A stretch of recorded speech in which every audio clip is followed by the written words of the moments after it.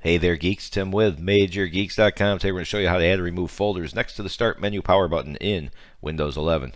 That's one long headline right there. So Windows 11 is continuing to improve the Start menu, and as we all know, we all like to do things a little differently. In this case, what we're going to do is, you're used to seeing something similar to this. You've probably changed yours, but right here where the power button is, we're going to be able to add a bunch of buttons right here so it looks like this, from buttons that Microsoft has already decided you can put there.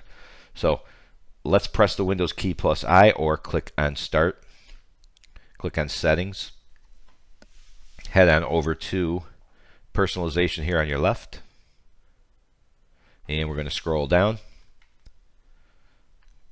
We're going to click on Start, and finally we're going to click here on Folders, and that's going to give you access to everything you want.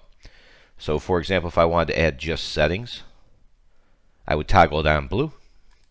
Start, there it is right there. No reboot. Say we want to do File Explorer. I want to get at my music a lot, maybe my pictures. And that's it.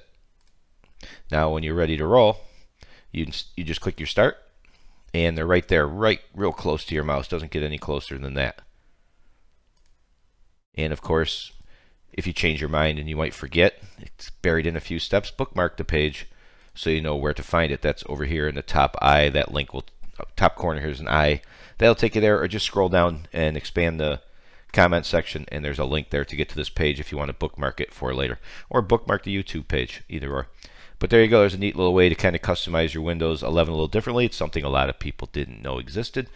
I bumped into it traveling around, just clicking on stuff. So there you have it. There's how you can add or remove folders next to the Start menu power button on Windows 11.